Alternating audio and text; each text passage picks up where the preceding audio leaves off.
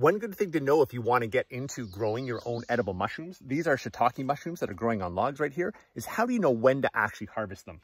So this log here, and actually this mushroom right here, that one is perfect. See how the edges of it are still kind of rolled inwards like that one, but it's a nice big size. It's still nice, clean, white color underneath. It just really looks vibrant and healthy. That's the ideal mushroom right there. Versus these ones over here, they're still edible. There's nothing wrong with eating them. On this one, you can see how the edges have actually started to unfurl upward. The color still looks good. There's nothing wrong with eating it, but once those edges start to unfurl upwards, it's gonna start to spore. Oh, the mosquitoes are nasty today.